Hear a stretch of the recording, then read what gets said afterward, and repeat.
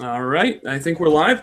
Hey everyone, welcome to Victory Condition Gaming. My name is Doug. Joining me tonight is someone that I'm very excited to have on. Someone that works with a company that I'm a huge fan of all their projects, who I've wanted to have on this channel for a little while now, and glad that I'm finally getting the opportunity. Tonight I'm joined by Tomas from Fria Ligan Publishing, also known as Fria Ligan. Fria Ligan is how you're known in the States here, of course. Yeah. And I want to thank you, first of all, for joining me. I know it's much later there than it is here, so I appreciate you staying up late and talking with me for a little while about your latest project. Tomas, thanks for joining us. Well, thank you. Thank you for having me. It's a pleasure. Yeah, very cool. Do you want to right now you have a Kickstarter on a campaign going. It's got 3 or 4 days left. It's Forbidden Lands. If anybody is interested in that Kickstarter, I'm going to tell you to check out the description of this video. It has the link for the Kickstarter. There's still a little bit of time left, so please check it out. You've got one more stretch goal that's announced that you're kind of shooting towards.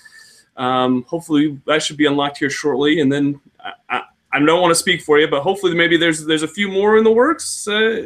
Yeah, we have some ideas. Yeah, okay. If it seems like we might need a few more, and we do have some ideas up our sleeves, so we'll announce those when we get there. Okay, yeah. Excellent. The other thing, I will mention that if anybody has any questions for during the session, please put them in the comments and in the chat, and we'll get them answered towards the end of the session, or we'll just try to fill them in as we have time. Let's talk a little bit about Fria Ligan, and let's talk. I think you guys are probably one of the major forces behind this whole Swedish RPG craze that's taken the industry by storm over the last couple of years. Do you want to talk a little bit about how you all got started and how things have gone over these last couple of years? Sure. Okay. Sure. Yeah. It's quite interesting. This I don't know, Scandinavian or Swedish invasion that's been sort of talked about recently. Yeah, it's a fun thing. I mean, Sweden has had a strong RPG tradition for a very long time, since like the 80s basically. There was a strong tradition there, so there is no real surprise. We've been playing a lot of RPGs throughout the years. I mean, it's a small country, but I do think like per capita, it's probably one of the highest percentage of role players in the world, most likely. Sure. And that's sort of been that way ever since. So what's happened recently, I think, is a combination of different things that we've always been making RPGs here. But in the last 4 or 5 years, maybe, there's been a bit of a renaissance. And that's thanks to things like, well, actually Kickstarter and a lot of other things that's made it possible to actually make games that are a bit more polished and that have a bit sort of there's a bit, yeah, we've been able to make a bit more games that we couldn't have made 10 years ago, just because that would have been too much of a financial risk. But thanks to Kickstarter, we can sort of make these kinds of games. And I don't want to take all the credit, but we, Fria Ligan, and some other publishers started actually translating some of our games and published them in English. And our first game in English was Mutant Year Zero, that came out in 2014. And that was, at least, I wouldn't say that started it, but that was part of the start of this kind of wave. And since then, there's been, not only from us, but from other Swedish publishers as well, some quite nice games that have been doing quite well internationally. Yes. Oh, absolutely. Mutant Year Zero is the game that that's how I found you guys, and it is just a great. If anybody is into, they love like post-apocalyptic games. They like games that are sci-fi. That is the game to go with. I mean, it's just a great. It's a great system, and it's just so much fun. It's so much fun to play. I can't stress that enough. And I've wanted to feature it on this channel a little bit more, and hopefully I will eventually find time to do that. So you started with Mutant Year Zero, and then you had a follow-up expansion, or it's kind of like an expand. I have a friend that calls it an expand-alone. You can play it by itself, but it also adds to Mutant Year Zero, called Gen Lab Alpha. Yep. That was your second game here in the States. Right. that where you get to play in Mutant Year Zero, you play as mutants in this post-apocalyptic world. As in Gen Lab Alpha, you play as these anthropomorphic animals, sort of. Right. Yeah. And that's, again, it's another great game, and it's just, oh my gosh, you guys are doing so much great stuff. I love all this stuff. Thank you. It's just so much fun. And then, so those were the first 2 games that came over here, and then you kind of switch gears and you take this engine, which I love. It works so great, and you tweak it for all these different settings. And the next setting that you put out was Coriolis. Yeah.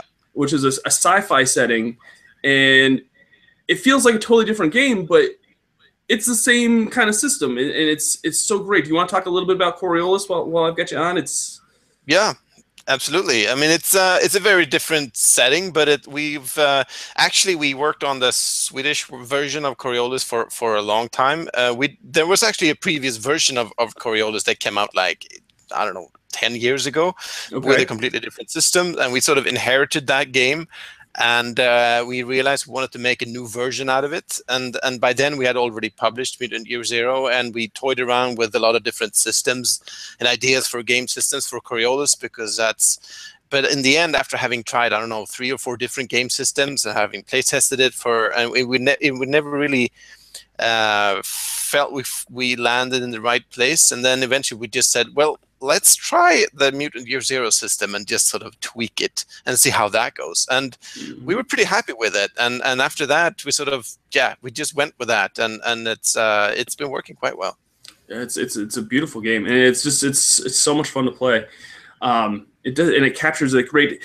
For those that haven't checked out Coriolis or haven't played it, it's the sci-fi game that it's kind of like if Firefly meets Arabian Nights. It's a great setting, and it's so rich, and it's just a lot of fun. If you're a fan of space and sci-fi and exploration and all that, you should definitely give Coriolis a look at.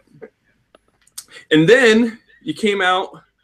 You took Simon Stålenhag's art and you made an RPG about it. And I'm a big, of course, I'm like a ton of other people love Simon's work. Simon's just this brilliant artist, and you made Tales from the Loop. At the time when 80s nostalgia is probably at its highest, when Stranger Things is out and people love that show, you made this game and it just took fire. Yeah. Like, did you have any idea that was going to happen? No, I don't know. Not like that. We didn't expect that for sure. But I mean, we did know that. I mean, Simon's work is amazing. I mean, we published the art book with him, also called Tales from the Loop, back also in 2014. And even before that, of course, his work had been making the rounds and was known on the internet because he'd sort of just started publishing his work online. And we contacted him and started discussing making a book out of it, an art book, and we did that. And then we did the follow-up book called Things from the Flood, which is like the sequel. And since we make RPGs, and his work has been influenced by RPGs, even though he's not a role player himself, but his older brother was, and is really into that kind of world.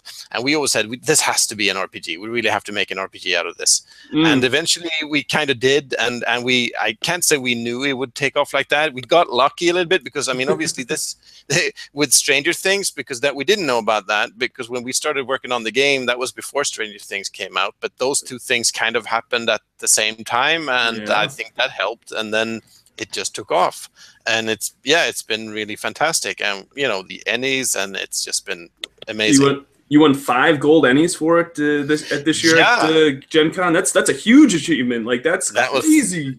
That was crazy, completely crazy. And we felt so bad that we weren't there. I mean, we did want to go this year, but for practical reasons, it just didn't work out to go there this year. But really, in hindsight, we really should have. So we had our we co-published the game with Modifius, who were sort of handling our international distribution. And Chris from Modifius was there, and he sort of accepted the awards on our behalf, and that was he did a good job. But we really felt like I watched it on YouTube and was like, we should have been there. That was really we should have been there. That was a huge moment for you, and yeah, I woke up the next morning and saw that you won all these awards, and I was like, oh my word, yeah, I was so excited for you guys. Yeah, thank you. That was fun. It's just crazy how that all kind of just fit together, and it's a lot of fun. That's another game that's just a lot of fun to play. In fact, we have a store up north that has an ongoing group that plays Sundays, and they play Tales from the Loop, and they love it. They keep on. They're about an hour and 20 minutes away from me. It's quite a drive, so they keep saying, Doug, come on up. We got to come up some Sunday and play. Yeah. You can be like a guest role in the. A guest player in our session some Sunday, and I've got to go up to their store because they just have a blast with it. Great, yeah. So after Tales from the Loop RPG, you went back and you went back to Mutant Year Zero, and you put out the robot version of the game. Yeah. Called Mechatron, and that was. Very well funded and took right off again, and you had Simon do the cover art for that game, which is behind you right there, and I love it. And if I had more money, I would have bought one of those as well for my wall. Yeah, they're nice. If it were up to me, every single room would have Simon's work in it, but unfortunately, my wife probably wouldn't like that too much. But there's that. So that I've already read the alpha rules for, and I love it. It's going to be so much fun. It adds a whole nother layer to Mutant Year Zero. How is the finished work for that coming along? It hasn't hit print yet, but it's in the works. Yeah, it's a little bit delayed, unfortunately, and that's because it was supposed to be shipped to backers around now, but it's a little bit delayed. It's going to be a couple of months. We hope to get it out before the end of the year, and the reason for that is that we sort of got some feedback because it was published in Swedish last year, and we got some feedback on the campaign part, not the rules and the setting, but there was a campaign in there as well, and there was some feedback on that, and we also did some thinking on our part and just felt that it needed a bit more work. We like that it's a nice core, the basis of it is good, but we just felt it needed a bit more. We wanted to break up the structure a little bit, make it a bit more modular, and that required us to do some more work on it, also some more maps, some more art, and some other things, and we felt that to make it the way we really wanted it to, and we get the chance, since we got that feedback from the Swedish edition, we really could make the English edition even better. So we just felt that we wanted to do that. So we're working on that right now to just finish those changes. It's not that much, but there is a couple of things. So it's going to mean a bit of a delay, but hopefully not too much. Well, and folks want, if you want a well-polished product, people are usually understanding of that, and they'll take that in stride and realize that they'd rather have a really solid game than and wait a few months than something that's not less than a little bit less than polished and released early. It always feels a bit weird to do that and then also have a new Kickstarter at the same time. But we just put it out there and just were completely open with that, and it's been very. Backers have been really understanding, so that's it's been all good. Well, I think your track record on Kickstarter is very, very good, and you do a great job. You do great. You do a great job with communication. You do a great job. I haven't been disappointed with any project that you guys have done. So I think that says a lot, and I think most people are understanding because of the fact that you have such a great track record on there. Yeah, thank you. That feels good. Yeah. So let's talk a little bit about Forbidden Lands.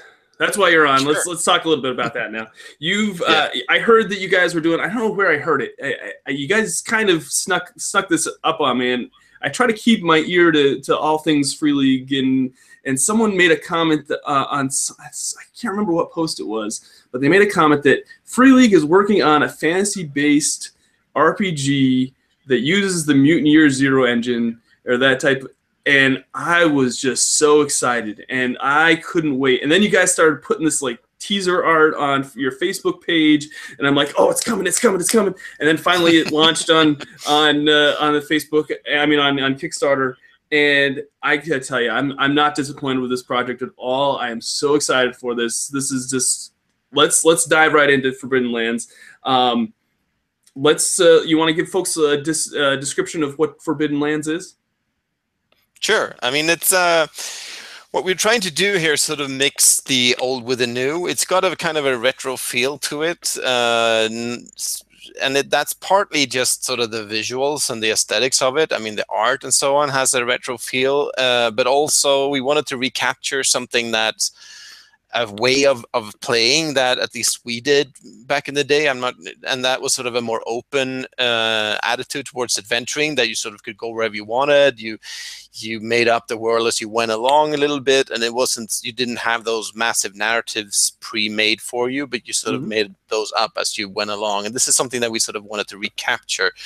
But we didn't just want to make a game that was like when we played 30 years ago. We wanted to make something that was also new, and that's where we felt that at least part of the Mutant Year Zero way of playing really lent itself to that, to sort of use that kind of mechanics, but in a fantasy setting, and bring that together with a sort of old school feel type of fantasy art and world. And it's really been a game that we've been doing a fantasy game. We before we made a post-apocalyptic game, we made the sci-fi game Coriolis, and then we made the Tales from the Loop, and we all felt like we really want to make a fantasy game. I mean, that's sort of, I don't know, it's something. It's like you have to go there sooner or later. And we've been talking about this for years, really, and now it's like the time we really felt it's coming together. So it's a lot of fun, and we're all, I mean, everyone in Free League, we all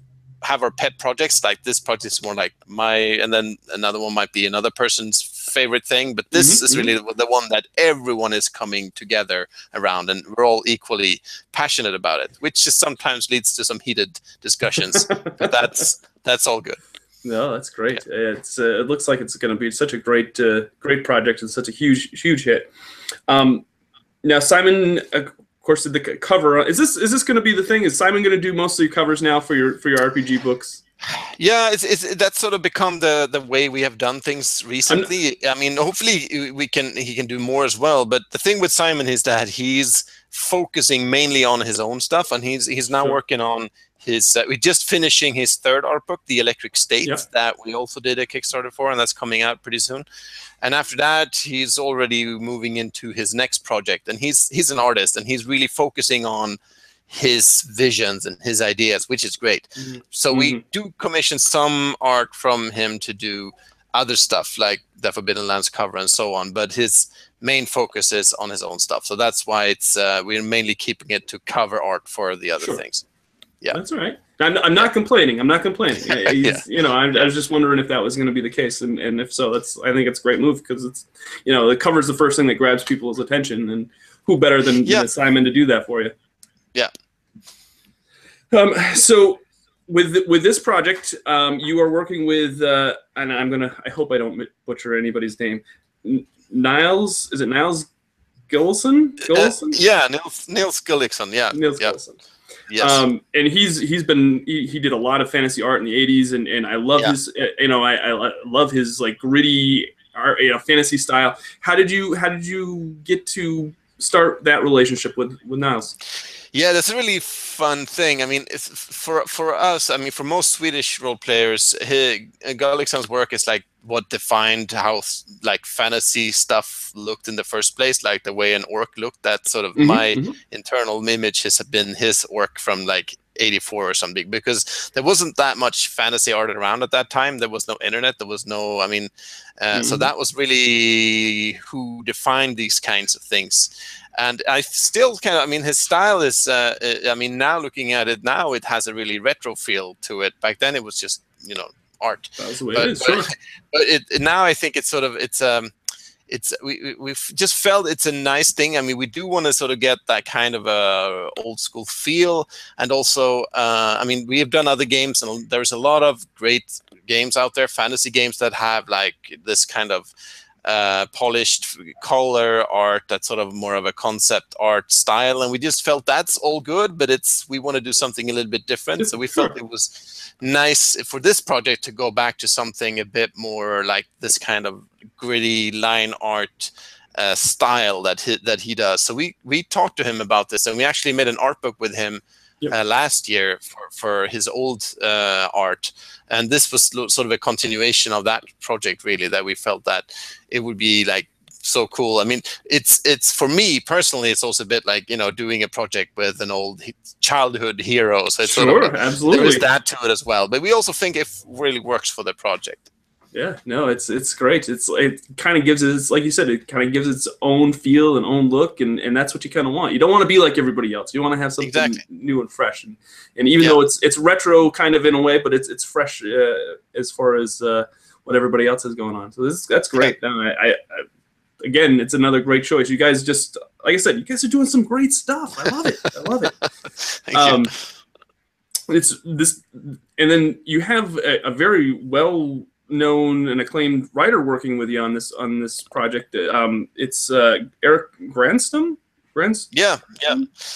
He's also one of like the heroes from the 80s. We don't only work with those people, but from but for this project it made sense. Sure. And so we do have some new forces as well. But we really for this project we also wanted to bring on like the old guard, and he was one of the main, like the most well-known RPG writers in Sweden in the 80s, and after that he's been he's turned into full-time authoring, and he's written this, it's a huge fantasy series. It's 4 books that all in all, like, I don't know, 2,000 pages or something. It's huge. He's built this whole world. And we worked with him. He actually made our first RPG that's only been published in Swedish is based on his books. So we already had a partnership with him. And for this project, we wanted to bring him on because he's, you know, we wanted to bring on someone with some real solid writing skills and who can really breathe life into this world. And he felt like just a perfect fit to do that. No, it's great. It's great. Is there any? Now you said your first game was his, as an RPG based on his books. So are there any plans to bring that to the English market? Maybe, or actually, I don't know if it's online right now, but there was we translated a quick start. It's like the condensed rules and a scenario for that world. It's I should probably get that up online if it's not right now. I'm not sure. It's kind of nice. It has that world is sort of a bit. I mean, Forbidden Lands is quite. I mean, it's a new take on classic fantasy, but it's still that kind of classic fantasy. But whereas Erik's books are based in something called Tricoria. It's an island kingdom. It's sort of a mashup between like Renaissance Italy fantasy stuff and like Babylon. So it's a bit more out there. It's not like it's but it's still it's a lot of fun, and it's a deep, rich setting that sort of you really have to dig into. But it's possible that we might make something in English, like more at some point later on. We'll just see. Right now, the focus is Forbidden Lands, but you know, you never know. Just now, this Forbidden Lands. Let's talk a little bit about the project itself. It's a box set, which is not something that, you know, Mutant Year Zero and all the other games, they were all, you know, pretty much just books. Yeah. This is a 2-book box set. It's going to come with the maps and stickers and all this. What was the reason for the change in this going about it this way in retail instead of just books? Yeah, I mean, we've done boxes before for the Swedish editions, but we haven't done it for the English editions, and that's for like practical reasons, basically because of distribution is a bit more complicated and so on, and box sets are a bit more tricky that way. But for this project, we decided to go with a boxed set as for Forbidden Lands, and the main reason is that the map of the world is really a centerpiece of the game, right? And we just felt that to bring that, I mean, we wanted to make it a nice set, and also that like the stickers we have for the legacy feature, we just felt that a boxed set would sort of encapsulate what we wanted to do with this game, to get like that kind of a feel to it, and to have all the components in there. So yeah, we'll see how it works out, but we decided to have a go and just try a boxed set for the international market as well. So that's what we're doing. I love it. I think it's great. Great choice. Are there plans? You mentioned a little bit about the map, and the map is a big part of it. And in the board game industry, these legacy, quote unquote, legacy type of games are really hot. But they're pretty much, you play it once and then you can't play it again. So that's okay. But you know, a big complaint is that you can't replay it and whatnot. Yeah. But with an RPG, you can always replay it, but you need new maps and new stickers. Are there plans to release maps and sticker packs, you know, once you release the box sets? Yeah, probably. I mean, that's there's been quite a lot of discussion on this on the forums and on the Kickstarter, and some concern, which we are absolutely looking into and taking into consideration. But I mean, the first thing is that we'll at least have, like, the map is going to be double-sided, so you can at least play it twice. Oh, okay. And then there will also be additional maps available if we want to sort of replay it even more times. But so there will be definitely ways to replay the game or the campaign if you want to. But I think that the reason we're doing this, and we think it's a nice idea, is that I've always loved making like chronicles of campaigns. To sort of, I mean, I've been doing things like writing down. I've been basically writing like books just describing the campaign, and that's a lot of fun. But we felt that for this game, it would be so cool if we could give like tools to game masters and groups to sort of create their own chronicle of their campaign, but to actually not just give some like more tangible tools to do that. Sure. And this kind of thing with the stickers on the map is like just one way. There's going to be some more stuff in the game to do this, but the map will actually be like a record of your campaign, because it's going to have stuff on there that will make it into your map that is unique for your campaign. So it's just going to be the same map that everybody else has, but it's actually going to be a specific map for you and your group, and it will not be the same as anyone else's. So that's, yes, in a way you will be sort of changing the map permanently, but it's also going to be a permanent record of your campaign. You can put it on the wall or just save it somewhere, and you'll just have that like years after you finish that campaign, and it's still, and you have that. So that's sort of the idea behind it. I love it. I love it. And that's exactly where I was going to say. I was going to say, you know, it would be awesome is if you could frame it and then put it in your gaming room, and then you could always talk about it, you know, years later on down the road. And, so it's going to be like locations, and also like you're probably going to have like, I don't know, if characters die or something, it's probably going to be a little like a tombstone or something. You can say, oh, I remember I died there. That character, you know, he met his fate there, and, you know, stuff like that. I love that, you know, because the biggest we have the same store that I just referenced earlier that does Tales from the Loop. They have this big gaming room, and they have a dry erase board, and they actually have like a gravestones and like this map drawn out for their RPG campaign, not for Tales from the Loop, but for other RPGs. And they do that, only it's, you know, they have a grave site for their dead RPG players, and like they talk about it and everything, and it's so great. So it's just like bringing that to your own game room, which is it's genius. It's genius. I love it. Thanks. So let's talk a little bit about the game mechanically a little bit. Basically, you choose attributes and skills. You have a dice pool of D6s, which is, you know, the standard format with all the other games. I love how the game in the other games, you know, character creation is really quick. It's really simple. I've played Mutant Year Zero with my daughter. She's 11. And she loves it, and, you know, it was really easy to walk her through how to do it. It took like 10 minutes. Is it pretty much the same way with Forbidden Lands? Yeah, I mean the basic setup is similar. It's if compared to the previous games, I would say it's more close to Mutant Year Zero than the others, but Sure. but there are some elements from all of them. What we're adding, or at least as an option, if we reach the next stretch goal, that is, because it's actually a stretch goal.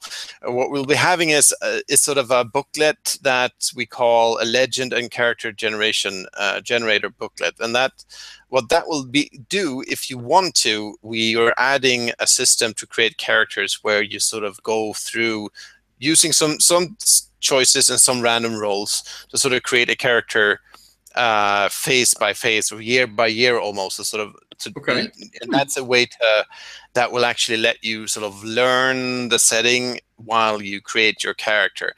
That will obviously take a little bit more time than the quick way you do it in Mutant Year Zero, and the standard way of Forbidden Lands to create a character, you can still do it the quick way, but this is just going to be another option to, if you want to, you can sort of create your character's background step by step and create it, give it skill points and so on as you go along. So that's going to be an alternate way of creating your character. Nice. Oh, I like Yeah. that. Sounds great. And then instead of an arc or a ship, you have a stronghold, and that's Yep. That's that's the idea. I mean, yeah, it's similar. It's not exactly the same, and the difference between like the arc in Mutant Year Zero and the stronghold is that in Mutant Year Zero, the arc is where you start the game. It's like the base. This is where it all starts. It's not going to be quite like that in Forbidden Lands, because we want to focus more on the traveling and the adventuring. So basically, the stronghold is something you create when you want to. It's not something that's given from the start. It's actually something you build. You build at the time of your choosing, and the idea is that you can actually take, if you, I don't know, conquer a castle from someone, or a dungeon or something, where you go there and you sort of you clear it out from evil forces or whatever. You can actually say that, all right, this castle was not too bad. Why don't we just sort of stay here and build a base out of it? And you can sort of take that location and turn it into your own castle, your own dungeon, and build it from there. So basically, the idea is you won't start out with the stronghold, but you'll build one or create one later on during play, whenever you feel you want to. Okay. No, it's like a bit different, but there are some similarities too. Sure. Let's see. Of course, I made notes, so anybody that's watching, I do prepare for these things. The one thing that I really like about Mutant Year Zero is that it's pretty much, if you're GMing a game, it doesn't take a whole lot of prep. Like you could just kind of just sit down and kind of play as you go along, and it seems like Forbidden Lands is a lot like that. And the players don't need to know a whole lot about lore. It doesn't need to, GM kind of has a little bit of prep, but you don't have to really just kind of dive right in. That's kind of the same thing with this Forbidden Lands as far as that's concerned? Yeah, I mean that's the basic philosophy here as well, that we don't want to front load the game with a lot of lore. I mean, there is more lore in Forbidden Lands than in Mutant Year Zero. I mean, Mutant Year Zero is basically our world gone to hell, and then you sort of place the mutants in it. There is some backstory there as well, right? But in Forbidden Lands there is a deeper history of this land, but what we really wanted to avoid is that you sort of feel that, okay, I have to learn this world before I can play in it, because that creates sort of an obstacle to get into it. So we have built the setting in a way that the characters, they will know the basics of the world, but not that much, because of something, for reasons in the history of the setting, that they will have come from quite isolated villages and they won't know that much about what's actually going on.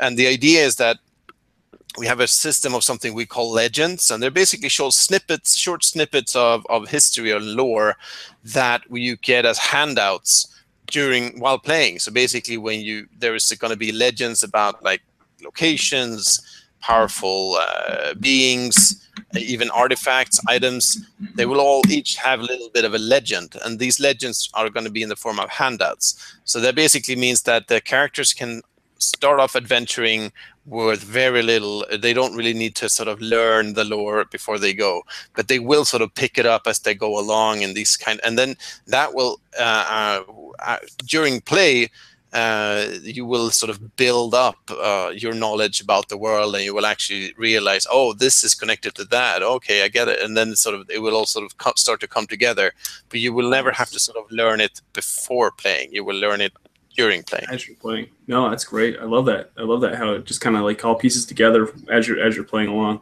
Yeah. So let's. Well, so that's kind of the mechanics of Forbidden Lands. You've got a ton of funding for this game. You've unlocked so many stretch goals. You've upgraded the book to hardcovers. We've got dice. We've got cards. We've got. I'm trying to think of what else you guys have unlocked just in the campaign. A whole bunch of different things. Yeah. Most of the stretch goals though are adventure sites. Now, are those kind of like zone compendiums? Is that kind of how it works? With like, how would you describe those?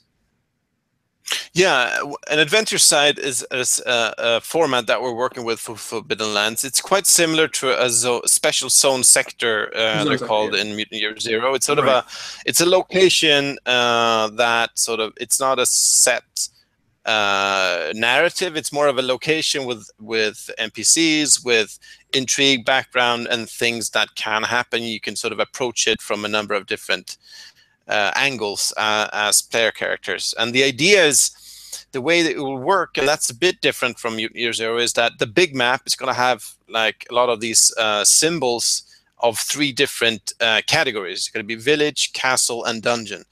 Okay. And basically, you'll know that, okay, so there is a village over there. We're not sure what it is, what village it is. It's just going to be a village symbol. And as you move close to it or even go there, the GM will basically choose, okay, it's going to have a number of adventure sites that map to these categories. So there's going to be village adventure sites, castle adventure sites, and dungeon adventure sites. So basically, the GM can say, okay, so they're moving to this village.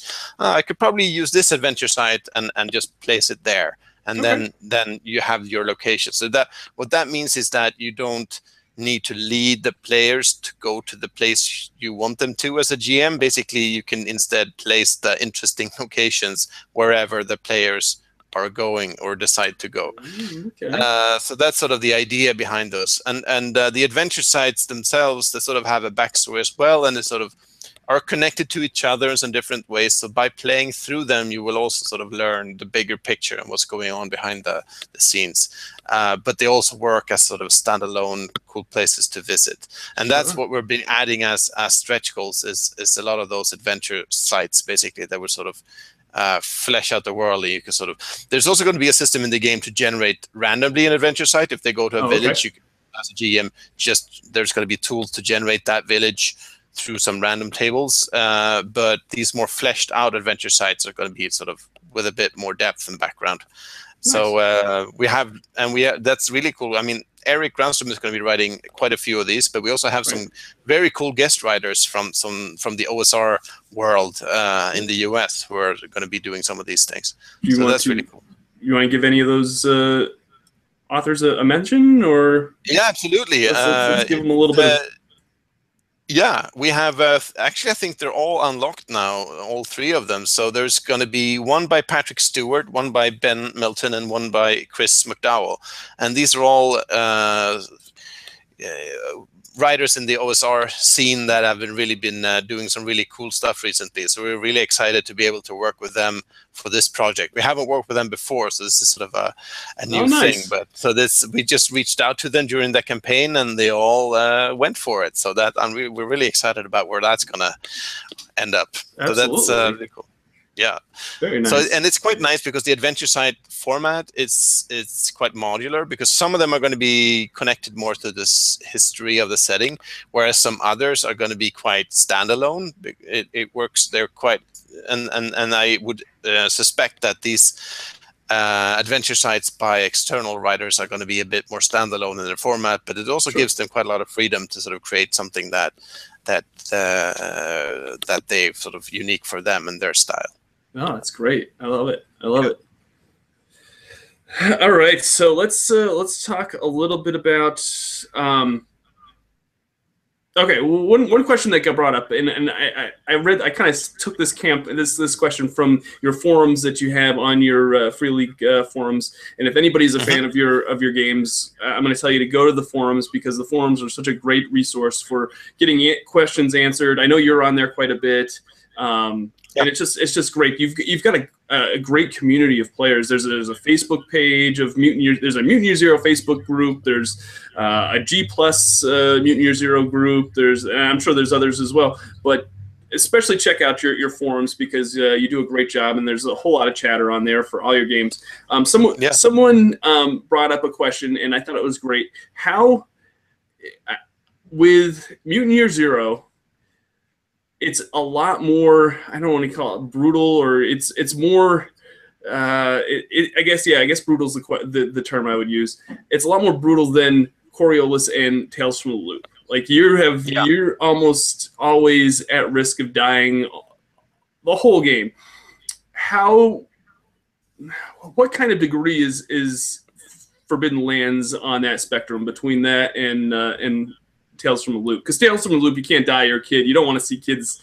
You don't want to role play that in any way, shape, or form. So it's kind of interesting. Where does Forbidden Lands kind of fall in between that spectrum? I would say probably compared to the other three games, Forbidden Lands is closer to Mutant Year Zero. It's not identical, but it's more toward that side because we do call it kind of a survival fantasy game or post-apocalyptic fantasy. So it will have that kind of feel. Maybe not quite as brutal. There are some differences to Mutant Year Zero, but it's definitely closer to that. Side. So but what we're trying to do is, especially when it comes to things like the combat system and so on, that the combat is quite short and brutal, but it won't necessarily kill you. It might take you out of action, but and that's sort of the way and it's actually kind of the same in Mutant Year Zero, that it's combat is quite brutal, quite short, and there is quite a high risk of getting taken out quite quickly, and that there is most of the time, at least, a chance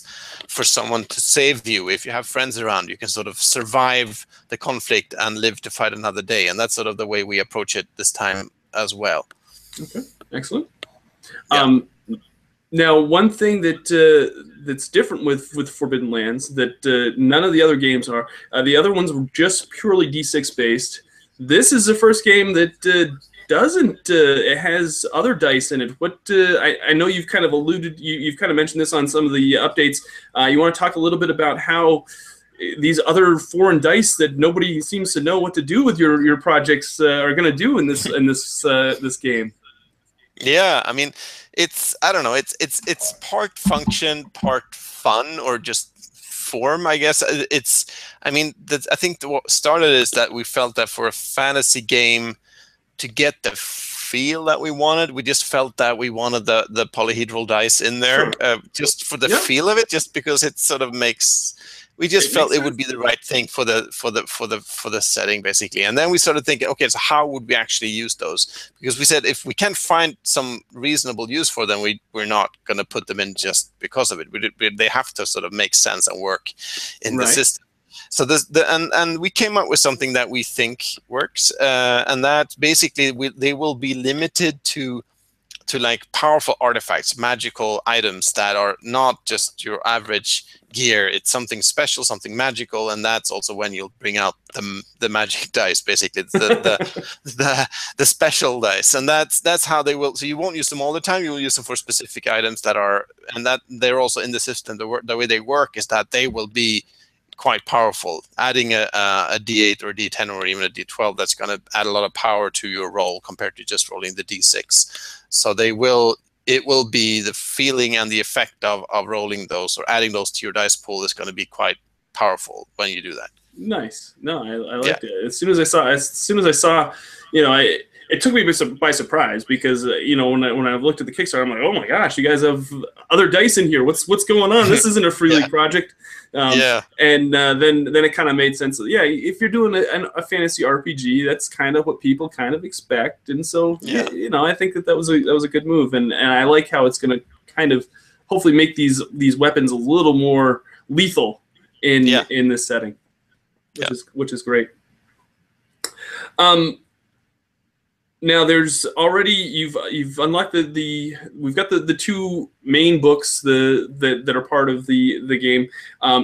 For anybody that pledges for an ogre pledge or higher, they also get a campaign book, which is the Raven's Purge. That's written by Eric, if I remember correctly. Can we talk about that a little bit? You want to talk? Sure. Just mention that a little bit. Yeah, I mean the Raven's Purge book is going to be. I mean, there's the base game is going to have like the history of the setting, and it's going to be have a few. I think 3 adventure sites are going to be included, and so on. So you will have enough to play just with the base game. Okay. But the Raven's Purge book is really going to be is if you want to play, really dig into this setting and this lore. That's what you want to be playing, because that will actually, there is going to be, I mean, there is the campaign. It's not a linear campaign, but the way we build it is it's going to have a backstory. It's going to have main players with agendas. There's going to be like a possible final end battle, or at least campaign finale. And then there's going to be these adventure sites, which are sort of interconnected, but you can also play them in any order you like. Okay. And then the idea is I mean, the idea is that you will be hunting for it. It's going to be 4 artifacts. That's kind of a, you know, it's a classic theme, right? You want to be chasing these number of artifacts, but the idea is, the way that works is that you can, as a GM, you can place these artifacts that you'll be hunting really kind of anywhere you want, or at least there's a lot of options there where to actually put them. You can also control how quickly the players find these items, depending on how fast you want to go through the campaign. And and when you have collected all 4, that's when you can sort of unlock the end game. So that gives you a lot of control as a group and as a GM on how long you want to make the campaign and how quickly you want the players to actually reach the end goal. So it's that's the way it's built up. And the idea that we place this in a separate book is that we want Forbidden Lands. I mean, obviously, the idea is that this will be an awesome campaign and people should want to play it. But you can also use Forbidden Lands if we want to play, just use the system and the rules and the general approach to play in other worlds as well. So that's why we separated out the Raven's Purge, because that's if we want to really dig into the campaign and the lore. But if you want to play in another world, another setting, you can just take the base game and not play the Raven's Purge. So we wanted to give those options. Yeah, no, I think that's a great move. That's great. It's yeah, very, very smart move to do. One of the, and speaking of using it in different settings and whatnot, one of the stretch goals for this campaign was an open game license. Yeah. And so folks can create their own content. And you want to talk I know you've kind of addressed it a little bit in one of the updates, but once it was hit, you want to talk a little bit about what that's going to do, what that's going to achieve for folks, or what that's going to allow the community at large to be able to do. Yeah, I mean, this is actually something that's been brought up a couple of times. We didn't come up with it ourselves to start with. We got approached by and we got asked that, since we'd be using pretty much the same core rule system, do we want to make a license out of it? Do we want to make it available to the community to make their own things? And we've been sort of just toying around with the idea, and then we said, yeah, this is a good thing. We should really go ahead and do this. And then and we decided to make it into a stretch goal, and to be able to actually put some work into making a nice, like a proper, it's going to be a PDF, but it's going to be a document that's sort of a core rules document, basically. That's sort of that was going to be easy to use if you want to create your own game based on the same kind of rule set. Okay. So that's the actual thing that stretch goal means, is that we'll be producing this and make it available to everyone. So basically what it means is that if you want to create your own game and you want to make it compatible with this rules engine, you can just sort of, there's going to be like a small logo you can put on the back and say it's compatible with this engine, and based on that engine, you can sort of use that. And there's we're also going to make, like, if we want to make like adventures or modules that are compatible with Forbidden Lands or some of the other titles, that's also going to be possible. You can sort of stamp that on the back of the book that this is compatible with Forbidden Lands or whatever. And you can sort of do whatever you want with it. You can, you know, publish it, sell it, whatever you like. If and it's yeah, and we'll be happy to sort of promote it and so on. It's going to be completely sort of open to do that.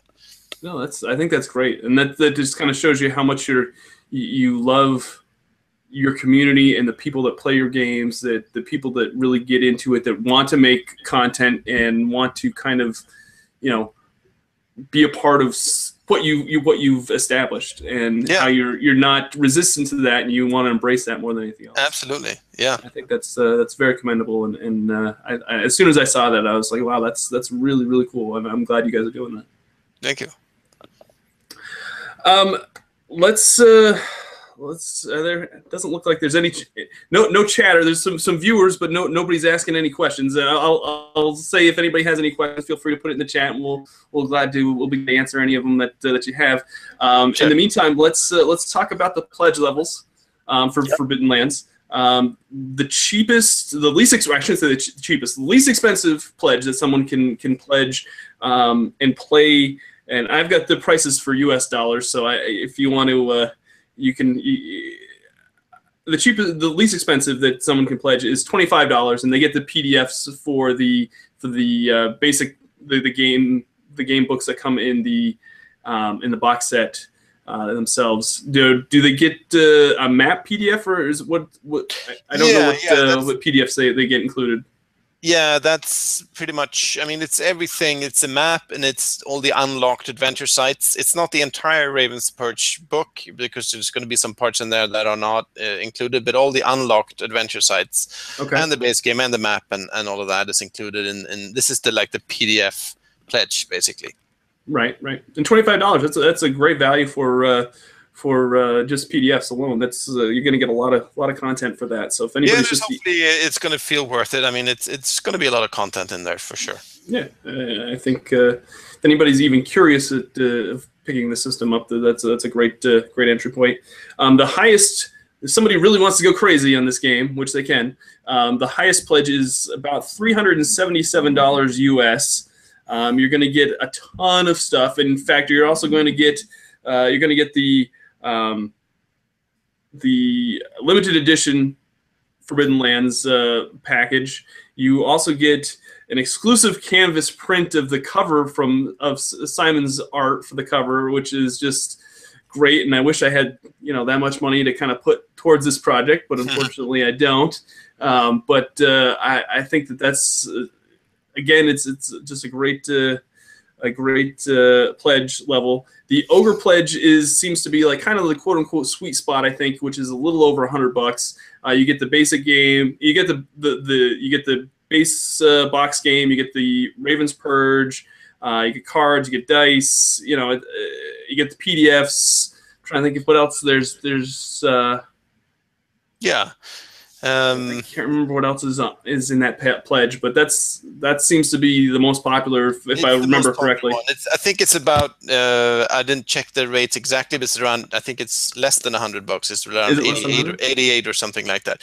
But yeah, and that's basically it includes everything. Basically, everything that's unlocked physical. It's got the map, the cards, the dice, the box set, the extra book, and all of that. And so basically, I mean, the dragon, the highest pledge that you mentioned is with the canvas print and so on. That's really if you want to go all in and also get that limited version of the box and that canvas print that's going to be signed by Simon and so on. So if you really want to go all in, that's the one. But yeah, I mean, hopefully, I mean, it's always a balance trying to sort of design these rewards, but we really want to make all of them feel like you're getting good value for what you're paying. It's just a matter of how deep in you want to go, basically. Sure. Okay, so we do have a question from looks like Matthias Svensson. Can Tomas say something about the magic system for Forbidden Lands? Will it be free, as in I'm gonna butcher this word, I know that. It's SVAVELVINTR, or more like mutations? Right, it's that game that he's mentioning is actually the one that's based on Erik Granström's books. Oh, okay, yes. Yeah, so that's the one. Yeah, for that game, we had a very free magic system that sort of basically, it had some different disciplines of magic, but within those disciplines, you could basically design spells the way you wanted to, as long as you could sort of just you could imagine what you wanted to achieve, and then the GM would basically set a difficulty level, and then off you go. Whereas mutations in Mutant Year Zero are much more clearly defined exactly what effect they have.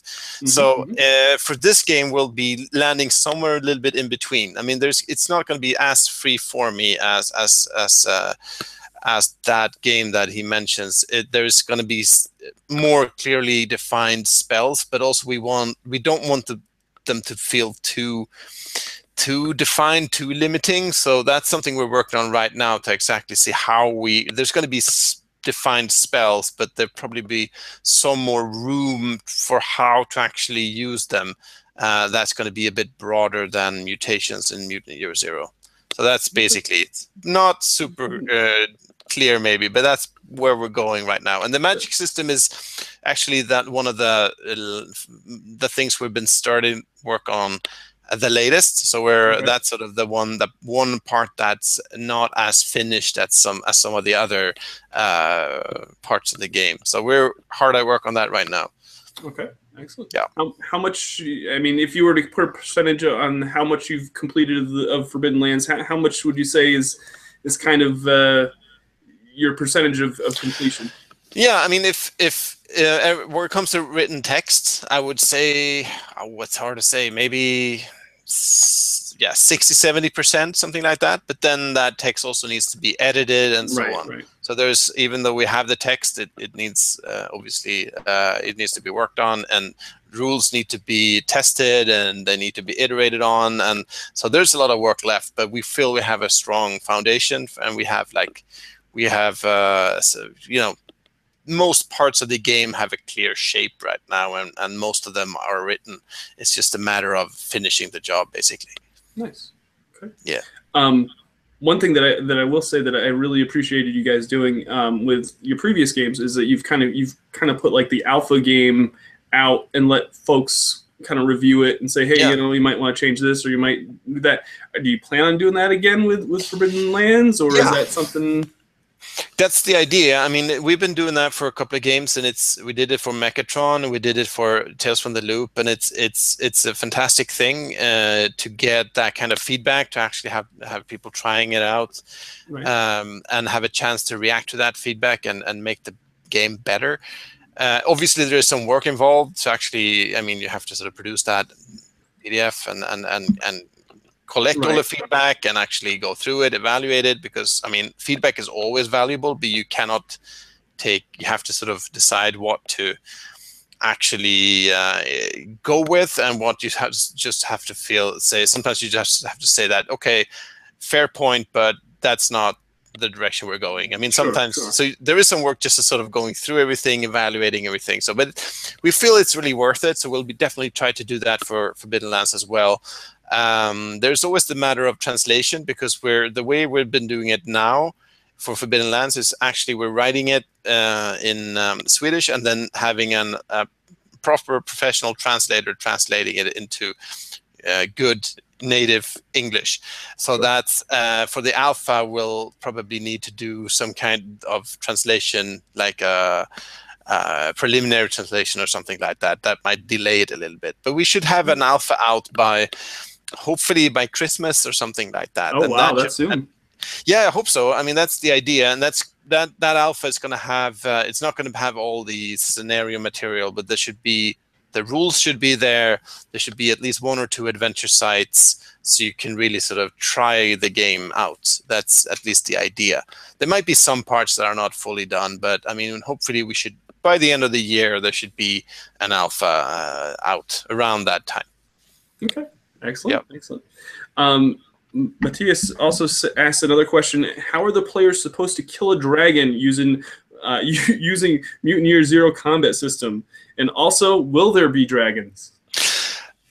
Yeah, there's probably going to be a dragon in there or two. Nice. We actually discussed that like yesterday because there's a particular dragon that so there, there won't be that common though, but there will be there. Yeah, nice. I mean it's a nice point. I'm not exactly sure what he meant there, but what I would say is that, and that's also a difference actually from Mutant Year Zero, is that I would say I'm happy with that game, but you always feel that there are some things you can do even better. And I think one of the points where Mutant Year Zero, the system, it has a bit of a challenge is when it comes to fighting like big monsters, because the way that system works is that when you beat down like their strength, because strength doubles up as hit points, it basically means that when you inflict damage on a monster, it gets weaker and it's not as dangerous anymore, which works for like human or human-like opponents. But when it's a big monster, that can be a little bit anticlimactic, because that big monster is going to get less dangerous during the fight. And we might want a situation where the monster actually gets more dangerous when it gets hurt. So we're going to be working with a bit of a different system for Forbidden Lands that will make every monster more unpredictable, and it will not follow the normal rules in the same way. Probably we will have something like a table of actions, maybe possibly a random table that is going to be unique for each monster. So there's going to be like signature attacks for these monsters that are not going to be dependent on the current strength level in the same way. So you will never you won't be safe in the way that you might possibly feel in Year Zero because of the way the system works. Nice. Excellent. Yeah.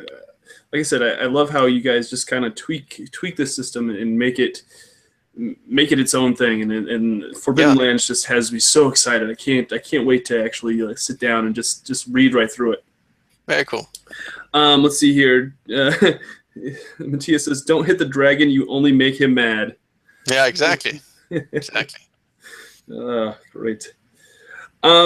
Yeah, I'm trying to think if Matthias has any more questions, feel free to let us know. But that's pretty much all of my notes that I had for Forbidden Lands and for this session. Oh, can we talk a little bit about what Fria Ligan has plans for 2018? Can we kind of spoil a little bit? Can we? Sure. I mean, we have. Yeah. I mean, obviously, right now, that's the main focus, and you're breaking up a little bit. Of course, as soon as I started asking you about spoilers, your connection all of a sudden becomes questionable, Tomas. I don't know, that seems very coincidental. Very convenient, right? Yeah, exactly. Yeah. Is it better now? Is it okay? It is. Yeah, it came back on. Yeah. Okay. No, I mean, we do have some other projects that will be. I mean, there is some things that I can talk about, some other things that I can't really talk about yet. But things that I can talk about are, I mean, after Mechatron, we have another Mutant expansion, the third one, like the fourth Mutant book, and that's actually it's not the end of Mutant, but it's like those 4 are really like the 4 pillars of Mutant. So the last one is Mutant Elysium, which is about the non-mutant humans that live in the underground enclaves. So it has a bit of almost like a cyberpunk feel to it, because it's this kind of underground city that you play in. So that is being translated right now, and it's going to be coming out next year. We also have a sequel game to Tales from the Loop that's called Things from the Flood. So that's sort of a sister game to Tales from the Loop. That's also coming out next year. And then there's a couple of things that I can't really discuss just yet. No, that's fine. Yeah, that's fine. Are you planning on having Things from the Flood come out before Gen Con so you can sweep their awards next year? Well, or maybe. No, maybe. no, I'm just kidding. I'm just kidding. No, I'm really excited about that. I did a piece on our channel for Tales from the Loop, and people have put comments in the video, and I said, they've got another book coming out pretty next year that's gonna even add on to this. So people are very, very excited about that genre and that game in particular. But I'm just really, really excited for you guys. You guys just like I said, I can't stress enough how great you guys just put out great products. You put out, you know, great games. It's just so much fun to watch you, and just over these last couple of years, you guys just kind of exploded onto the scene, and it's great to see. Thank you. Yeah, it's a lot of fun. Yeah. Is this something that you've always wanted to do? I guess so. Yeah. I mean, I've been sort of writing games like since I started playing games, and that's like a long time ago. Long time so, ago. Yeah. I mean, obviously, this is. I mean, doing it in this way and sort of being able to make games that reach, well, basically around the world, that's obviously a dream come true. So yeah, sure. It's fantastic. Sure. Oh, that's great. I'm very, very excited for it. Where can folks find you? If folks want to find you on social media or find you online, where can folks find you? Well, we have a website. It's just freeleaguepublishing.com in one, Free League Publishing in one word. And then there's always the Facebook page. I think you would have to, there we are. It's still under the Swedish name. So that's Fria Ligan. It means the same thing as Free League. It's just in Swedish. So that's FRIA and then LIGAN. But you can also find links to it just from freeleaguepublishing.com. So you'll basically be able to find everything there. Nice. Just Forbidden Lands on Kickstarter. Just go to Kickstarter and search for Forbidden Lands, and you should find it right away. Now, are you going to have if folks are watching this and the Kickstarter has ended, are you going to have late pledges available for folks? I know you did with Simon's last book a little bit. Is the same kind of thing going to go for Forbidden Lands? Yes, that's the idea. We'll most likely use a pledge manager for that, for upgrades and late pledges and managing addresses and all of that. So sure, we'll have that. It's always nice to if you have the opportunity to pledge during the Kickstarter. That's always better, because that helps unlocking stretch goals and it sort of keeps everything together. But sure, yes, there will be a pledge manager, and there will be opportunities to make late pledges in the pledge manager later as well. Excellent. And folks can follow you on Twitter. You got a Twitter handle. I know that we've tweeted at you a couple times, and absolutely. So you can find us there as well. If you just search for Free League, you should be able to find it. If anybody's interested in following them, I'll put all their links down in the description of this video too. Yeah.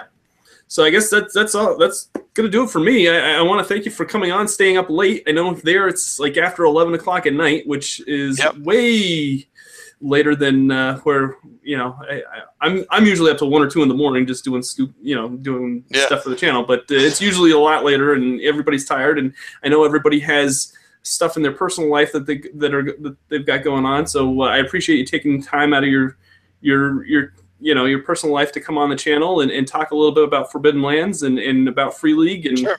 I wish you guys all a ton of success for Forbidden Lands and for every project you got going forward, because like I said, I'm a huge fan, and I can't wait to see what 2018 is going to bring for you guys. Fantastic. Thank you so much. No problem. All right, folks, that's going to do it for me. Matthias, thank you so much for asking some questions and joining us, and the viewers that we've had join us as well.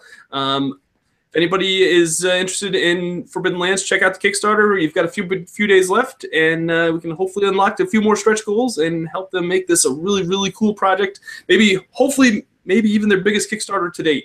So, all right, that's going to do it for me. My name is Doug. This has been Victory Condition Gaming, because winning shouldn't be the only victory condition when you get to the table. Thank you so much for watching. We'll see you on the next video.